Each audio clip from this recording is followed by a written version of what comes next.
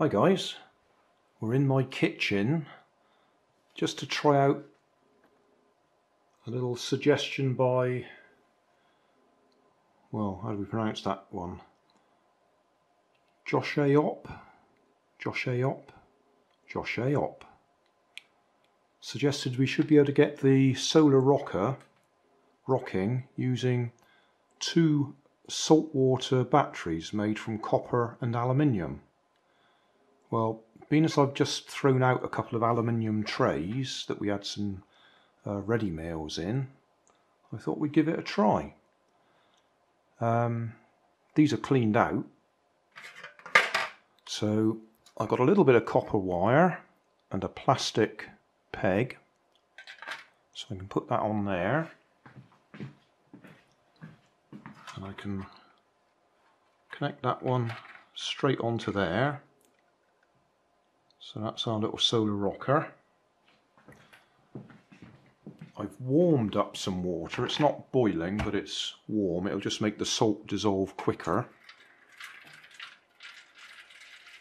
Make sure we've got enough in there to cover the copper wire. I've got a meter over here.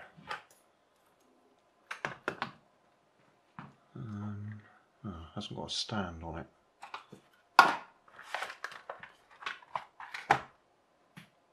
Can't see that. Can't see that. I'm going to have to hold it, aren't I? That's going to be awkward. Should use my other meter. Okay, if I connect that on there and touch it over there, we've got 4 millivolts.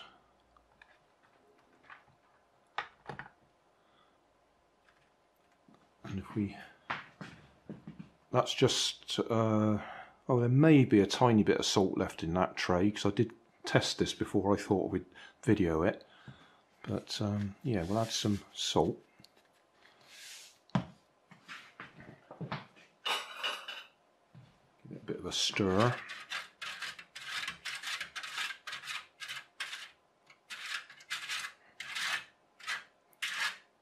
Because obviously the salty water is the electrolyte. Right, hold that. Oh, that went up to 0.6. Yeah, she is twitching. Can you see that at all? Oh, got the meter in the way. You have to look very carefully. But she's definitely twitching, because she works with about 0.6 of a volt. So we're doing it with a single saltwater battery. I mean, yes, we've only got a tiny bit of copper in there. That won't affect the voltage, but it will affect the amount of current generated.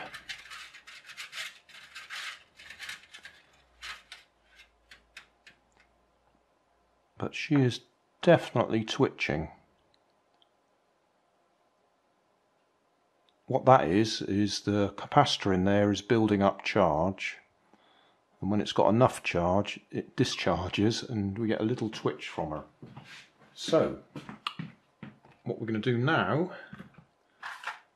is get another tray, disconnect that from there, connect it on there. Obviously we need another bit of copper, so I've got a bit of copper wire here, which I'll put over the edge, because obviously you don't want the copper wire touching the aluminium.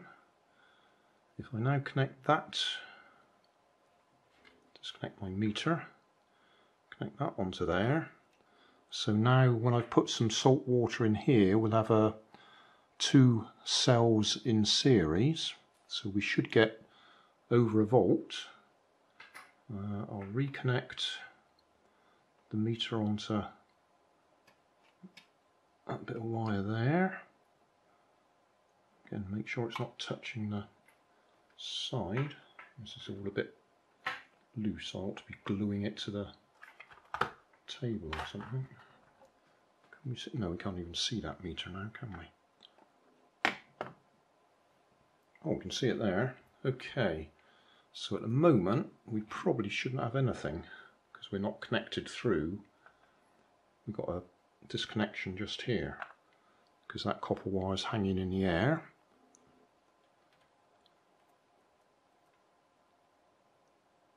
It's still measuring about 0.6 volts. How's it doing that? Oh, yeah, it's still measuring that one because that one's still connected. So I shouldn't be having my meter connected just there. I should have it connected there because that's the same place as there.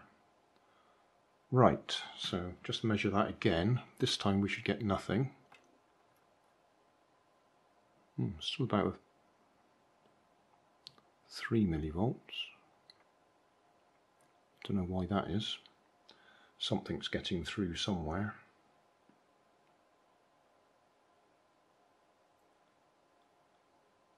Yeah,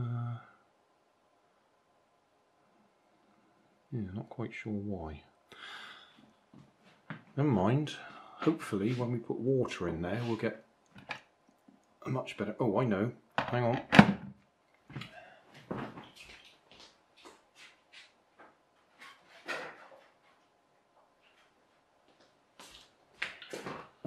Right, don't like doing this because it would be black to red.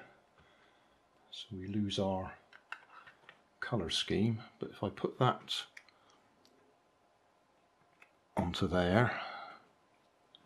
So say I'm not quite sure why we're getting 0.3 of a volt measure in there. Somebody can probably work it out, but I can't.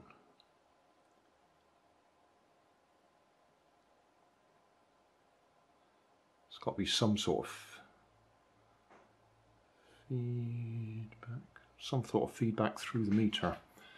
Anyway, put some water in here.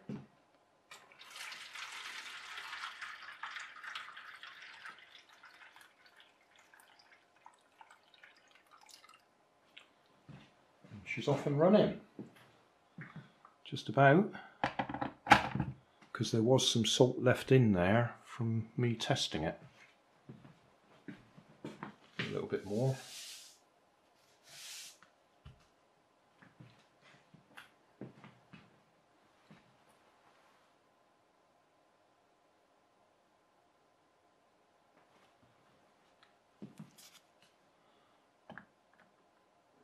Still only measuring just over the 6 on there. I'm not quite sure why that's quite so low, although she will be drawing some of that.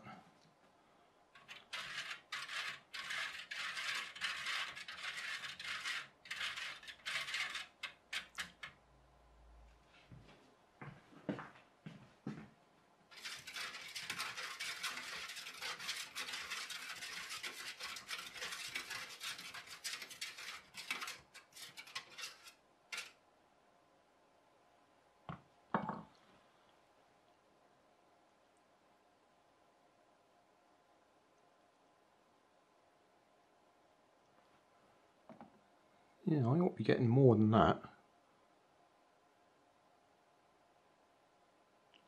It's going up to about 0.7 and then the capacitor's taking the current, isn't it?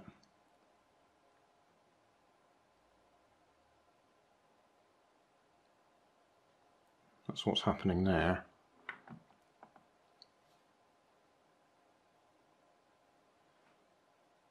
There we go. Solar rocker on Josh Ayopp suggestion. Aluminium, salt water and a copper anode. Aluminium, salt water, copper anode, and they're in series.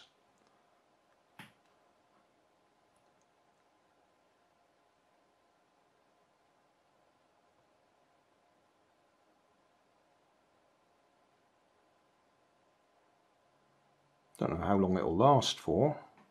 I mean, she's building up speed now, isn't she?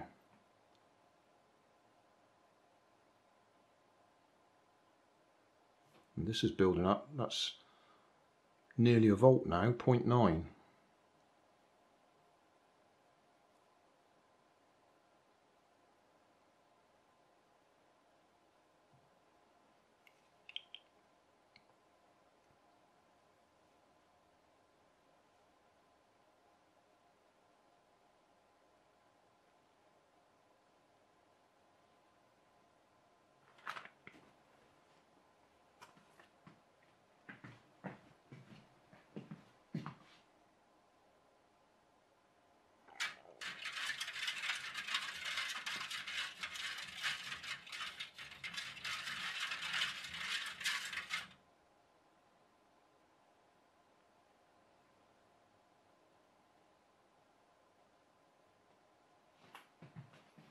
I could put lots more salt in there, but I'm not. We've got enough in there to demonstrate how it works. So I'll just show that again. The solar panel has been taken out, and I've soldered a couple of crocodile clip leads directly onto where the solar panel was. Positive is coming along here to the copper wire that's going into the water. So that's the anode. The cathode is the aluminium tray itself. And then over this side we've got a lead going from the cathode to another copper bit of copper wire, which is another anode, into the salt water.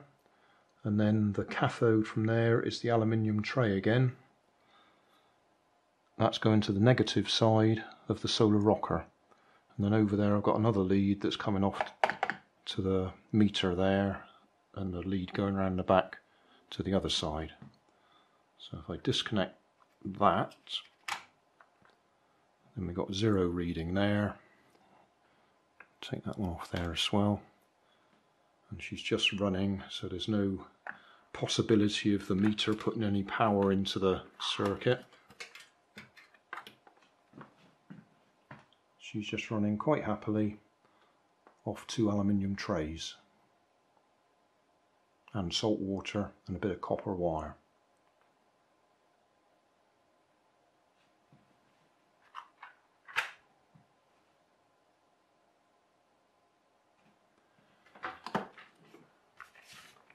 What I'll now try and do is arrange all this so I can do a thumbnail picture with Josh's name in there somewhere. Can I slide that under there? Yeah. If I move this around a little bit. I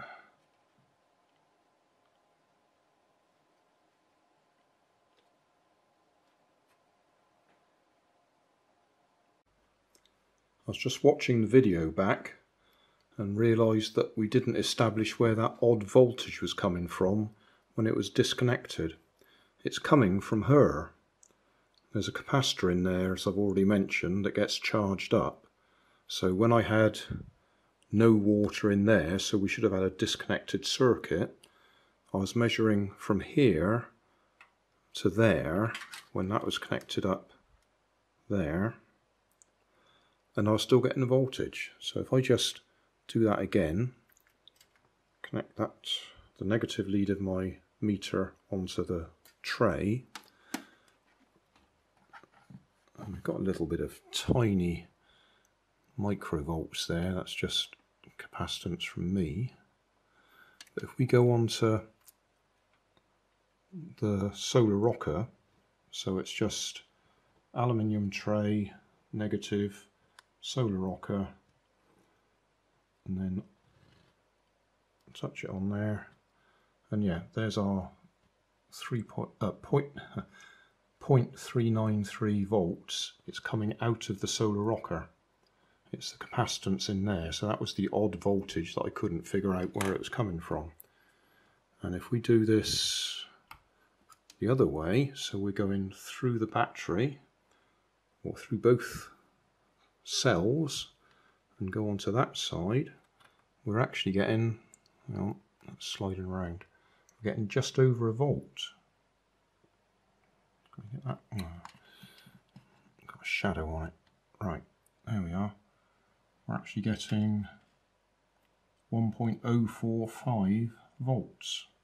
So that's from the two aluminium trays with the salt water in them. So yeah, so the odd 0.3 or 300 millivolts we were getting was coming out of the solar rocker, and with the solar rocker disconnected we're getting just over a volt from these two saltwater batteries or saltwater cells in series. So if I connect that back up again, once that capacitor has charged up and got it rocking properly, she'll be back in operation. She'll take a while to get going, but we saw her working, so I won't wait for that. But that was it. I was watching the video back and realised we hadn't established where the odd voltage was coming from, and it was her.